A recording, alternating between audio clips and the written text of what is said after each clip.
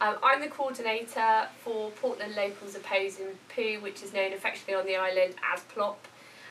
We are tackling the issue of abandoned dog mess on the island for the benefit of the community.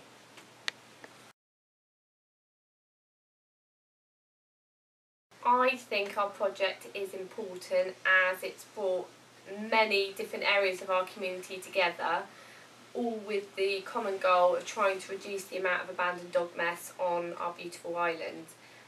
The benefit of that is for everybody. It's for the children, it's for people that are in wheelchairs that have an issue with it. We live in a very nice place.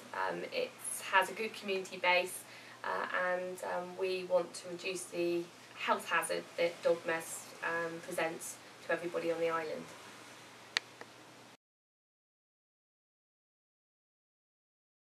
I started PLOP with the help of many other people because I was upset about walking in dog mess with my children on the way on the school run. Had a bit of a rant on Facebook, and Dave Symes, who's one of the community organisers, actually contacted me to see if I would be willing with him to set up a group in order to tackle this issue.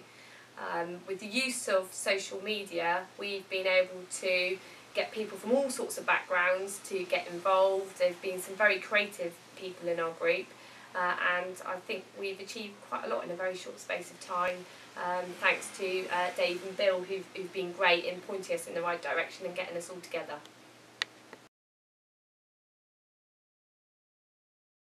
We've been really lucky in that we've had people of all ages have all come forward and assisted us with this project. We've had some very imaginative and humorous campaigns.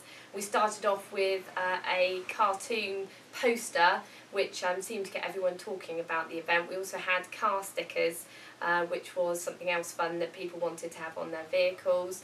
We've had PLOP scopes where people have gone out and counted the amount of dog mess so we could try and record where were the problem areas.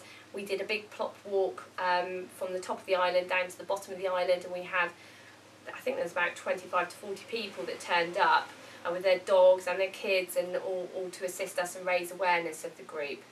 We also recently, on the bank holiday, August bank holiday, we hung what looked like abandoned dog mess in nappy sacks all across a fence as you came into Portland to highlight the importance of binning, bagging and binning any dog mess that you had. I think we try and keep new ideas coming in to keep people interested. We don't want to keep doing the same thing over and over again because I think people get bored, and also people don't like to be preached at, so that's why we always have humour as an element in any of the campaigns that we do.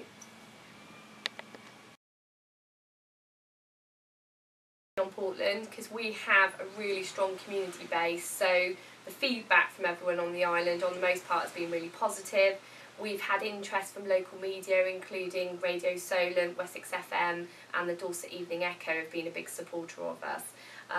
We've had people get in contact with us from other areas as well who are keen to replicate what we've set up in this area in their area. So yeah, we've had a really good response.